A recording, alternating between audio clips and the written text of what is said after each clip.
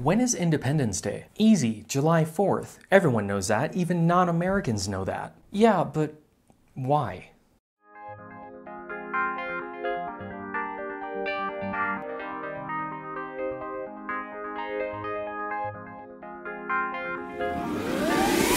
You may be thinking that the answer is simple, because that's the day the Declaration of Independence was signed. I feel like I'm about to tell someone that the Tooth Fairy isn't real. Many people already know this, and if you don't, you will now. The Declaration of Independence was not signed on July 4th. It was actually signed on August 2nd. Okay, fine then, when the Continental Congress voted to declare independence. That actually happened on July 2nd. In fact, John Adams thought that this should be Independence Day, saying, "The second day of July 1776 will be the most memorable epocha?" That's not a word. In the history of America. He also said that about May 15th when he wrote a preamble that he regarded as the Declaration of Independence, but nobody else did. So, you know, take that with a grain of salt. Okay, well then what happened on July 4th? Congress ordered some final official copies of the Declaration of Independence to be printed. This is the day that those famous immortal words were printed and spread to the masses. We hold these truths to be self-evident, that all men are created equal, that we will not go quietly into the night, we will not vanish without a fight. We're going to live on. We're going to survive. Today, we celebrate our Independence Day.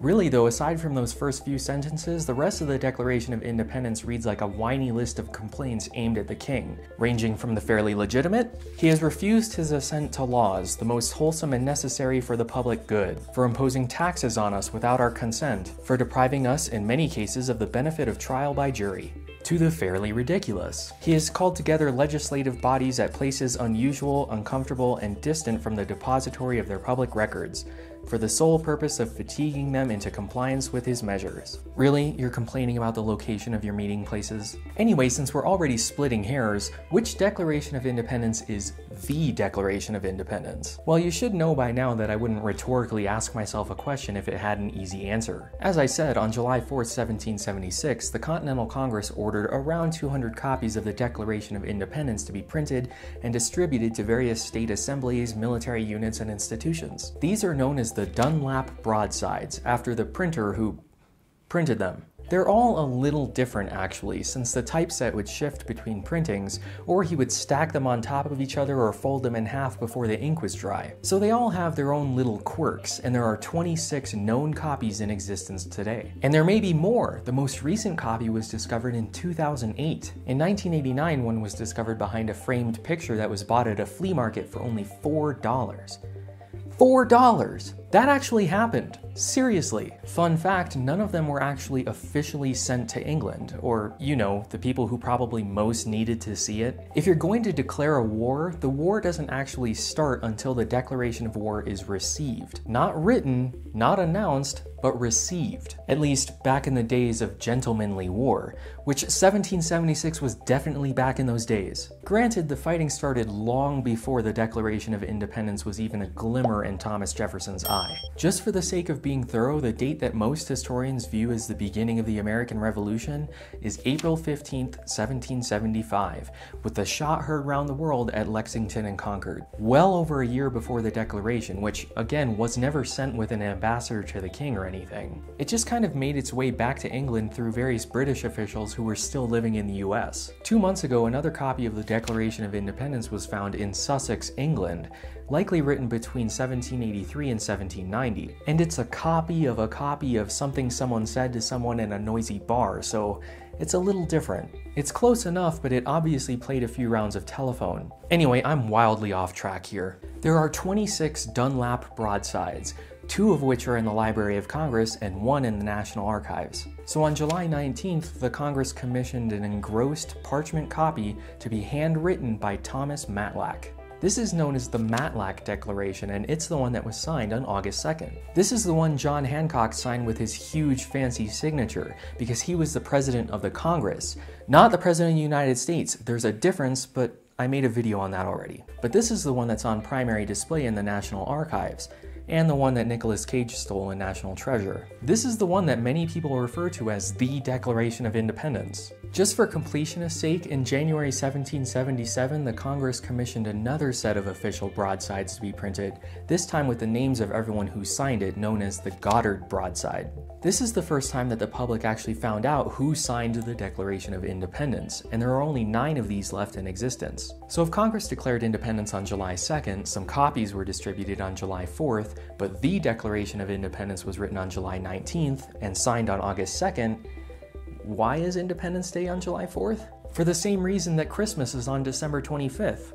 They just decided. Oh yeah, I'm about to ruin Christmas for you, but only a little bit. If you don't know already, most historians agree that Jesus was probably born in the year 4 BC, which doesn't matter. The important thing is that nobody knows the exact day. Back in the year 200, when they were trying to figure all of this out, the main guesses were April 20th or 21st or May 20th. There were other guesses all over the place, but weirdly, none of them were in December. So why December 25th? Because that was the winter solstice under the Julian calendar. It's December 21st now. And it was during other existing holidays and festivals like Saturnalia and Sol Invictus. So again, why December 25th? Because they just decided to put it there. Why July 4th? Because they just decided to put it there. But should they have? Let's look at it another way. What makes a country a country? I mean, besides the whole having land, government, and people and stuff. It's when you're a recognized member of the UN, right? Well, let's take a look at an example. Kosovo. If the majority of you were to look at a map, you would see this.